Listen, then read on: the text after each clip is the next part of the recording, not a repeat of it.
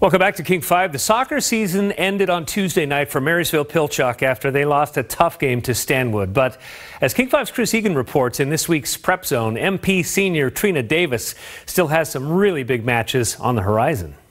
Okay, outside mids in front, and then only one forward. Paul Bartley has been coaching high school soccer since 1979. Ladies, rotate. The main thing that I'd like to do is make it so that they're better athletes than when they came in, that they have fun, that they play for each other, and they hold each other responsible for their actions on the field. That's what we're after. And while it's always team first for Coach Bartley, he does have one player this season that's one of the best he's ever seen. Trina is the only athlete that I've had that can start and stop and change direction, it seems instantly.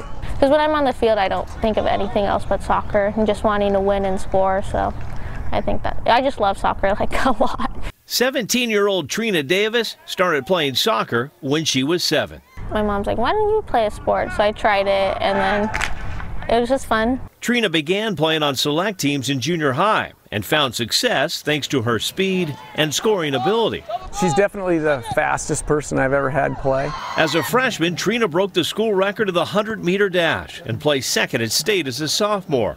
But her passion was for soccer, and as a junior, she earned a scholarship to play for Grambling State. Last June, her future coach asked her an important question. My college coach at Grambling State, he asked me how come I'm not on the Fiji national team, and I've never heard of it. Trina's mom was born and raised in Fiji, and while Trina spent her childhood in Marysville, she now had a chance to play for the Fijian national team. I sent my highlight video and a bio about me and every team I've played. The coach from Fiji emailed Trina right back and offered her a tryout once she got her visa and citizenship.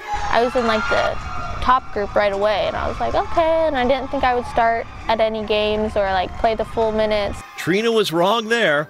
At the Oceania Football Confederation Nations Cup qualifier, she not only started, but scored a hat trick in her first game and another goal in her third match.